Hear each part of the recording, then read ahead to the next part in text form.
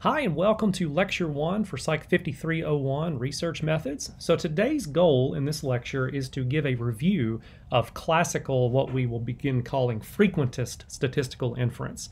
Now this is going to be a bit of a long lecture because usually everything that I'm covering today takes most of a semester to really get through. So we'll go quickly, but it still might be a while, so I ask that you be patient, but we'll get a lot out of it. We'll try to get all of what you have previously learned in your statistics course kind of condensed into a nice, easy to digest narrative. So I want to begin with an example. Let's suppose that we are testing some treatment that has been proposed to increase intelligence, and by that I mean that which we would measure by some IQ test. So here are the specifics of the problem. We've got a sample of 25 people that are given the treatment, and we find that the average IQ for this sample is X bar equals 107. Now, of course, we know that mean IQ in the population by design of the test is 100. So this is a bit higher than that. Our question is, did the treatment work? In other words, did this treatment increase IQ beyond what you would expect from the general population?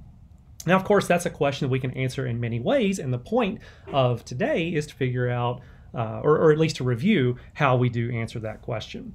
Well, of course, you know by being in this course that we do answer these questions by translating research questions like we've asked here into statistical questions. And specifically what we mean by that is the following. Let's let the Greek letter mu represent the mean of the population who received the treatment. Okay, so this is your treatment group at the population level. You've got a sample of them, a sample of, remember, 25 people, but we want to know if you gave an entire population this treatment, would it increase the IQ? Would it increase intelligence beyond what you would expect in general, which is 100? So statistically, our question then is mu greater than 100, which of course is the average IQ for the general population? How do we answer that? Well, there are two methods that we're going to review today. One is that we can estimate this unknown mu, this mean of the population that received the treatment, from our sample, X bar. And this is more generally called parameter estimation. We'll refer to it many times like that this semester. And the other method is to test competing hypotheses about this unknown mu. And we call this process model comparison. So without further ado, let's begin with parameter estimation and recall how that works. So parameter estimation simply asks the question, what is the value of mu? You've defined mu to be this unknown population mean, this parameter. What is it? Well, we don't know exactly what it is, but we can get a good estimate of what it is from our data. And the way we do this, of course, you know from earlier courses, is that we know that 95% of sample means from a population are within about 2 standard deviations of the population mean. Now I say about 2 standard deviations because technically you get 95% coverage within 1.96 standard deviations of that population mean. And when you take samples, that standard deviation is actually the standard error of the mean, which you might remember is sigma, the standard deviation, divided by square root of n. This distribution of sample means gives us kind of the picture of what happens when you take sample means in general. And the picture is sample means tend to pile up around the population mean, and 95% of them are in this shaded region. And that shaded region is exactly 1.96 times the standard error in width on the right side and the left side. So what do we do with this? How does this lead to helping us with estimation? Well, the answer is that this gives us a probability statement. This says that there is a 95% probability that any given sample mean is going to be between this number, which is this little left endpoint up here, and this number, which is this right endpoint. Okay, that's a 95% probability that that's going to happen. So what can we do with this? Well, this tells us that a sample mean X bar is going to be greater than or equal to this and less than or equal to this with 95% probability. Now, we're interested in what mu is, right? We would like to get a handle on how big mu is. We don't know it, but if we do a little bit of algebra, we can actually isolate mu and put it in the middle, and it looks like this. Okay, now you are welcome to do the algebra to verify this. It's a nice little exercise. But the point is that we can say something about mu being between this number, which is your sample mean minus 1.96 times that standard error, and your sample mean plus 1.96 times that standard error. And that is exactly the motivation that gives us the classical definition for a confidence interval. So let's recall what a confidence interval is, specifically a 95% confidence interval. Well, it's defined as this interval. It's the interval you get when you take x bar minus 1.96 times the standard error all the way up to x bar plus 1.96 times the standard error. Okay, so let's go back to our example and let's do this estimation. Let's estimate mu using a 95% confidence interval. So recall from what we said in the example, our treatment sample of n equals 25 had a mean of 107. Now let's compute this 95% confidence interval. Okay, so we start, first of all, we need a little bit of information in the background here. So you might need to go back to what you've learned at some point, but for IQ scores, we need this bit of information. We need that the sigma, the population standard deviation, is equal to 15. Okay. Now, once we have that, we've got everything we need to do our 95% confidence interval. So by definition, it's simply this interval. The left endpoint is x bar minus 1.96 times sigma over root n. And the right endpoint is that. Okay. Let's plug in what we know. We put in the sample mean of 107, and we put in sigma equals 15, and we put in n equals 25. Okay, we do that on both ends. Now we want to figure out what all this is. We take 1.96 times 15 divided by square root of 25, and we get what's called a margin of error, okay, of 5.88. In fact, let's write that in here just to remember that that's what this number is called. This is called the margin of error. Okay. So that means that our confidence interval is going to be centered at 107, and we're going to go to the left by 5.88 and to the right by 5.88. And we can see that here when we subtract and then add 5.88, we get a 95% confidence interval of 101.12 to 112.88. So this says that we are 95% confident that mu is between those two numbers, 101.12 and 112.88. Now that's a pretty wide range, okay? But you might note that since our estimate is all greater than 100, right? Our lowest, the lowest estimate in our interval is still greater than 100. We can say based on this confidence interval that our treatment worked, okay? Even though we don't know exactly what mu is, we're 95% confident it's between these two numbers. They're all bigger than 100, so we're pretty sure that the treatment worked. Now, what is hypothesis testing? How is that different? Well, let's recall the mechanics of hypothesis testing. So the way hypothesis testing works is we define two competing hypotheses, or what we're going to start calling later this semester models, about that population parameter mu.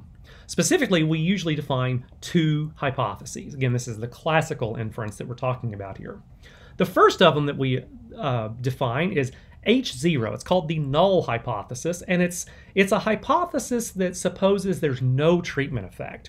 So if there were no treatment effect, then this unknown treatment mean would be the same as the population mean, which is 100. So the null hypothesis, H0, is defined as mu equals 100. On the other hand, if the treatment worked, that treatment mean, or the population mean of that treatment group would be bigger than 100. So we define a hypothesis H1, called an alternative hypothesis, as one that reflects that positive treatment effect, namely mu bigger than 100. Now, basically, we want to see which of these two models best explains our data. So here's how we do it. This is the classical null hypothesis testing technique. The first thing that we do is we assume that the null is true. And we just say, suppose, you know, for lack of anything better to guess, let's suppose that the null is true. So what that means is that mu is equal to 100. What we then do is we ask ourselves the following. We say, what is the probability of observing our sample mean, which is a sample mean of 107, or even more extreme, if the null is true? Okay, so this turns into a probability statement. Okay. So really what we need to do is compute this. We need to compute the probability that x bar is bigger than 107. Okay? Now, of course, how do you do that? The way we do it is we translate this observed data statement, this statement about getting a sample mean at least as big as 107. We translate it into a statistic, more generally a test statistic. In the first sort of round of hypothesis testing that you probably learned, that means that we're going to translate it to a z-score or a z-statistic. So remember how that works. A z-score looks like this. You take the sample mean minus the population mean, and you divide by the standard error. So let's see what we know. What can we plug in? Well, we know x bar, that's our observed sample mean. It was 107. Now, what about mu? Well, on one hand, we don't know mu because mu is an unknown quantity, right? We're making hypotheses about it. But remember this little technical piece right here. We started the process by assuming that H0 is true. And H0 is a hypothesis that says mu is equal to 100. So if H0 is true, that means we have a value for mu, namely it's 100. Right? See, this wouldn't work in the way that we do it if we didn't start with that assumption. We also know sigma, same reason as earlier. For the IQ test, sigma is 15, and then square root of n is going to be square root of 25. Okay. So we figure all this out. We just do a little bit of simplification. Oops, let me get rid of that. Okay. So when we do this, we get an observed difference of 7 up top. This translates down to 15 over 5, which is 3. 7 over 3 is equal to 2.33. Okay. So now what we can do is we can translate our statement about the probability that x bar is bigger than 107 to a statement about z-scores. Okay. We want to know what is the probability. Hang on one second here. We want to know, let me put it in blue, we want to translate this to the probability that z is bigger than or equal to 2.33. So what's the probability of getting a z-score bigger than or equal to 2.33? In your previous course, you may have done this using a statistical table or something like that. I actually want to introduce you to an app that we can use. You can use it on your computer, an iPad, or a phone. It really doesn't matter. The address for this app, it's an interactive web application that I wrote for teaching these kinds of courses. It's in the description below. It's on your Canvas page, and I'm about to show it to you. So let's go to a browser, and here is the link. I'll just say it. It's tomfalkenberry.shinyapps.io/dist_calc. Okay. Again, the link is in the notes below this video. The way it works is you can put in things about this distribution, and you can ask yourself, what's the probability in certain regions? So for example, from what we just worked, we know that we want to find the probability that z is bigger than or equal to 2.33. Okay. Well, this app lets us have a normal distribution with mean 0 and standard deviation 1. That is a z distribution. And we can find the upper tail or lower tail or both tails. In this case, we want an upper tail, right? We want the probability beyond a certain point, A. In this case, that A needs to be entered as 2.33. And if I do that, you'll see over here that we get, we get it updated to this probability right here. This little shaded part is the part of the distribution that is beyond 2.33. And that probability is 0.0099. Okay, so I'm going to write that on my screen here. Go back to there. So that probability is 0.0099. Okay, so how did we get that? We got that from the app. That probability, by the way, has a special name. You've probably heard this word before, but you might not have known what it was. This probability is called a p-value. Okay, so we're going to refer to p-values a lot this semester, and that's exactly what on earth was all that. That's exactly what we mean by that. That is your p-value. So what do we do with this, right? What we do with this is the following. Our conclusion is our data, our observed mean of 107, is rare if the null is true, right? This is saying that if the null is true, the probability of observing our data is really darn small, okay? It's less than 1%, okay? So that's how we would say our data is rare under the null. We usually use 5% as a threshold for rareness, okay? So that's the whole act of looking for p less than 0.05, that's what I mean by that. So in this case, we've got a p-value that's very small. It's less than 5%, it's even less than 1%. So our conclusion is that the data is rare. Well, so what? Well, what that means is that the null is probably not a good model for the data that we've observed. So we reject the null as a plausible hypothesis, right? If the null were true, we would have a very small probability of obtaining the data that we just observed. So we kind of reverse that logic and say, you know what, let's throw out null. We're going to reject that. It's no longer plausible. If we reject the null, then that gives us some indirect support for the other one, the alternative. And so we can conclude that we have support for this hypothesis, that mu is bigger than 100.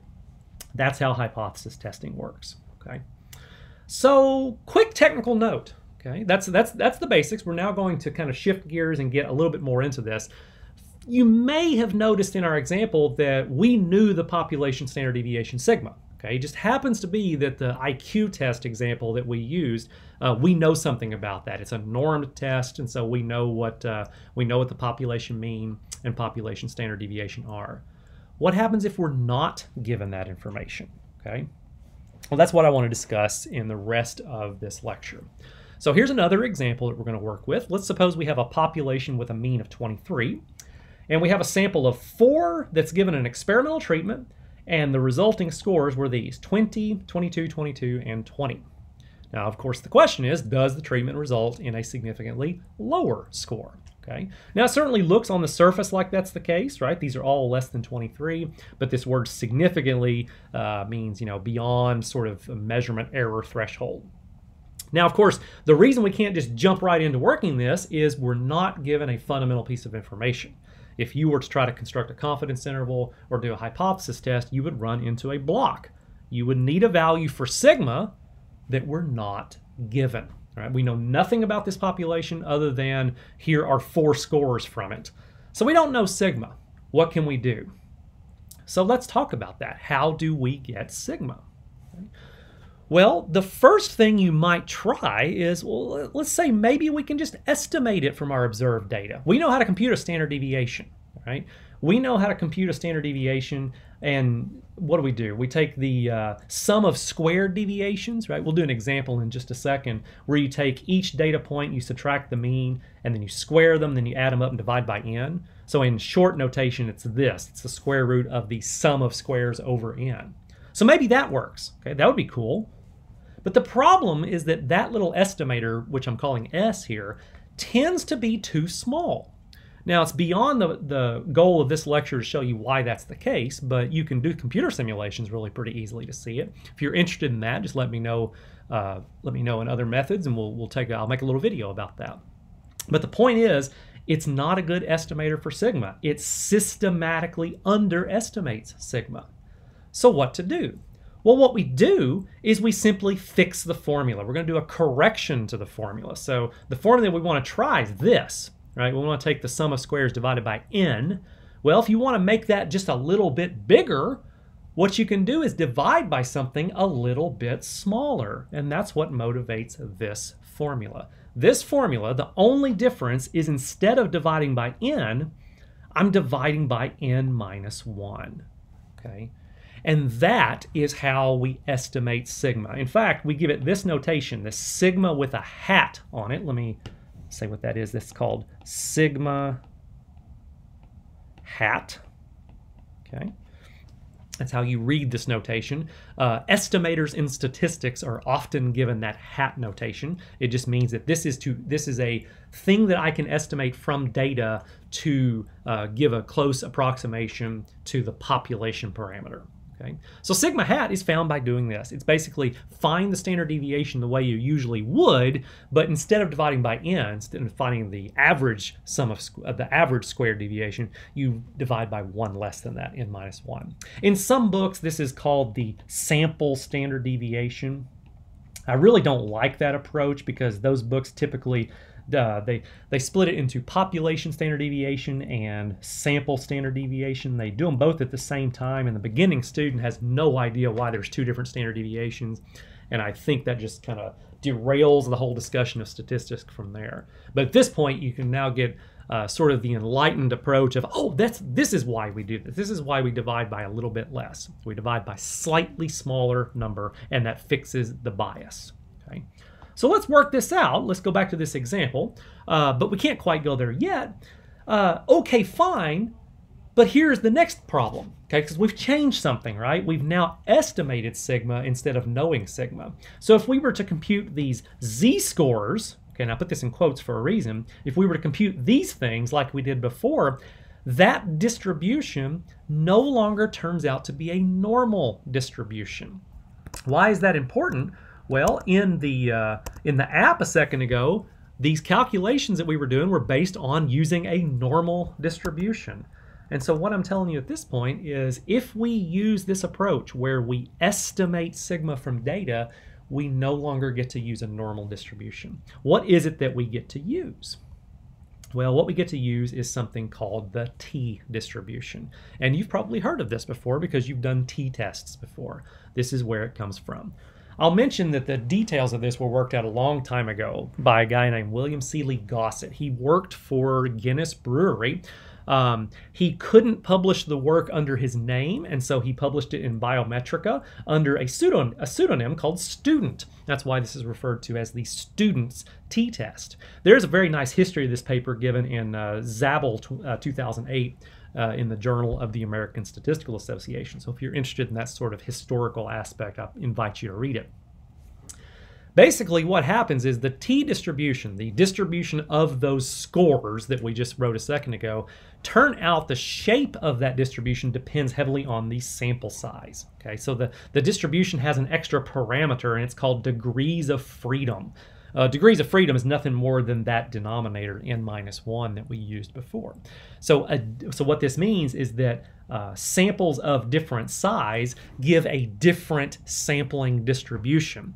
Specifically, the relationship is the smaller the sample size, the fatter the tails. So if you got something like with a sample size of n equals 25, like we had earlier, that's the blue curve, has kind of nice thin tails. But if you get a smaller sample, like say n equals 5, which is close to what we're doing on this example, then you get this red curve, which has much fatter tails. What that's going to do is it's going to change the probabilities of every possible score you could get from your samples. So what this means is that you have to specify the sample size, or more technically, the degrees of freedom, when you calculate probabilities. Okay, so we're going to do that, and the app that I introduced you to helps us do this. So let's go back to the example and work it out. Remember, the example is we have a population with a mean of 23. We take a sample of 4, and they're given an experimental treatment, and these were their scores, and we want to know, does the treatment result in significantly lower scores? Okay, so we're going to start just like we did before. We're going to let mu be the mean of the treatment population. This is kind of a Mad Libs for how you would do a hypothesis test. First of all, note that if you go in and compute the mean of these 4 scores, you get x bar equals 21. Okay, now we're going to define 2 hypotheses. A null hypothesis, which says that the population treatment mean is the same as the original population, which is 23. And then we get an alternative which says it is lower than 23, right? The alternative should be in the same direction as the research question. The research question was, is it significantly lower? So here's our 2 hypotheses. We start by assuming that the null is true, and our goal is to find the probability of observing our data, or more extreme, if the null is true. So we want to know that probability. Now, just like before, we convert that observed data into a test statistic. In this case, we're going to convert it into a t-statistic, but before we can do that, we need an estimate of sigma. We need sigma hat. So we know that from our earlier discussion that to compute sigma hat, this so-called sample standard deviation, we need the sum of squares, and then we'll divide by n-1, take the square root. So let's remember how that works. Let's take our 4 data points that we have. We've got 20, 22, 22, and 20. The sum of squares is we take the deviations from the mean, so 20 minus 21, which is negative 1, 22 minus 21, which is 1, 1, negative 1. Then we square them, so each of those gets squared to a positive 1. We then take the sum of those squares, right? That's the sum of squares part. So the sum of squares is 4. And so from this, sigma hat is easy to find. Sigma hat is the square root of SS over n minus 1, which is simply the square root of 4 over 3. And we take the square root of 4 over 3, and that gives us the number 1.15. So that is our estimate of sigma. Let's now use it. Let's compute the t-score, and then we'll compute the probability of getting that t-score or smaller. So the t-score looks just like a z-score. The only reason it's called t is it's a fundamentally different distribution it's being compared on. It's still a z-score, but it's no longer a z distribution. We need x bar, which we knew. We need mu, which we assumed to be 23. We just found sigma hat, and we know that n equals 4. So let's put all that together. This will be 21 minus 23 over 1.15 divided by square root of 4. Let's get rid of that. That will simplify to negative 2 up top, and then the bottom will simplify to, just use a calculator, 0.575, which if we then go and find that, that is negative 3.48. So now we need to know what is the probability that t is less than that score, negative 3.48. So we're going to go to the app to find this out. Let's go back to that app. Here it is. Now, before we used a normal distribution, but this time we're going to use a t-distribution. Anytime you don't know sigma, you're going to be using a t-distribution. Now, when we do that, it asks us to specify the degrees of freedom. The degrees of freedom is going to be 1 less than the sample size. Sample size was 4, so the degrees of freedom is 3. Now we want to know what's the probability that something's less than negative 3.48. So that means we need a lower tail. Notice how this little notation changes to the correct side. And we're going to put in negative 3.48. Okay? And when we do that, we get a p-value of 0.02. Okay, that's 2% of the distribution is beyond that negative value. Okay, so it's pretty small. Let's go back to our notes and copy that over. So from the app, and after specifying that degrees of freedom was equal to 3, we get a p-value of 0.02. So that's pretty small, right? It's less than 5%. So how do we do, what do we do with all this? Well, since p is less than 0.05, we say that our data is rare if the null is true. Okay, it's saying, this again says if the null is true, we shouldn't have obtained the data that we did. But here it is, so it must mean that the null hypothesis is not plausible. So what we do then is we say we reject the null in favor of H1, the alternative, that is that mu is less than 23, and this lets us conclude that the treatment results in significantly lower scores. Okay. So all the mechanics are the same. The only thing that's different is in these situations, scroll back up, you have to find sigma hat from the data, and then you have to use the t distribution to find your p-value. Okay. Okay. So what about confidence intervals, right? This is the last thing that I want to talk about today. So we've done hypothesis testing in this situation. Let's go to confidence intervals. Well, we talked a little bit earlier in the lecture about those. We remember that we can estimate a 95% confidence interval for an unknown population mean mu by using the sample mean and the population standard deviation. So remember, it looked something like this: x bar plus or minus 1.96 times sigma over square root of n. So what do we do here? Well, you know that the issue here is that we don't know sigma. So what happens to this when we don't know sigma? Well, if we're not given sigma, you might think, well, let's just use our estimate. Let's just put in sigma hat. That's a perfectly fine idea, but there's a few things that we have to adjust. Okay, it sort of works, but we have to adjust the 1.96. So in other words, this part right here is no longer going to hold. So what do we do? Why is this the case? Well, there's two reasons. One is that 1.96 is only used for normal distribution, because in that case, 95% of your sample means fall between negative 1.96 times the standard error and 1.96 times the standard error. This always assumes that sigma is known. So when that's not the case, right, if you're estimating sigma with sigma hat, remember, you don't get a normal distribution anymore. Instead, you get a t-distribution. And the exact shape of that distribution depends on the size of the sample. So what that tells you is if you're going back up to here and you're thinking, how am I going to change 1.96? It's going to be different for every possible sample size. Oh goodness. Well, it's not too bad. In light of this, here's how we're going to adjust. We're going to say, let's define a generalized confidence interval. The only thing different is we're going to put in sigma hat instead of sigma, and we're going to put in this weird bit of symbol here, this T star df. And that's just going to be a value that can change depending on sample size. Specifically, the definition of T star df is it's the value of T which leaves 5% of the distribution in the two tails combined. I'll show you exactly what that means in just a second. It turns out, by the way, this is called the critical value of the t-distribution. You may have seen that before, and it's totally easy to find from the distribution calculator app. Okay, I'll show you that as we work this example. So let's go back to the example. Now remember earlier we found that the sample mean was 21, so we're going to use that as the center of our confidence interval, and we found sigma hat equal 1.15. Let's make a confidence interval. Now from the app we need to go and got a little bit too far ahead of ourselves here. We need to go to the app, we need to find T star df. Okay. All right, we need to find T star df. So let's go back to the app. How does this work? Well, when you put in your degrees of freedom, right, that changes the shape. If I were to change this all of a sudden to 4, it would make the tails a little bit flatter. So I'm going to put in degrees of freedom of 3, and then what I'm going to do is I'm going to select both tails.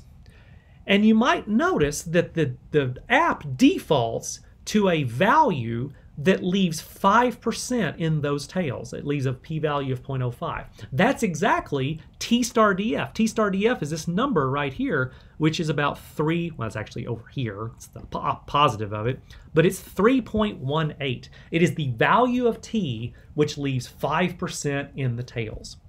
So basically, T star df pops out by default. If I put in a different degrees of freedom, like 10, this number down here would change, okay? Oops, I went to my website all of a sudden. That's not what I wanted to do. Let me go back here. So if I put in 10, this number changes. I put back to 3, this number changes automatically. So you get it from the app by simply putting in the degrees of freedom after the t distribution, and it gives you the T star df. Okay, so that's kind of a nice little thing. Let's go back and write that down. So let me get rid of that little thing right there. So that tells us that T star df is 3.18. Now we have everything we need. The 95% confidence interval is going to be x bar plus or minus T star df times all that. That's 21 plus or minus 3.18, which I just found, times sigma hat, which is 1.15, divided by the square root of 4. So let's figure out this margin of error. Okay, this margin of error turns out to be 1.83 when you do the arithmetic there.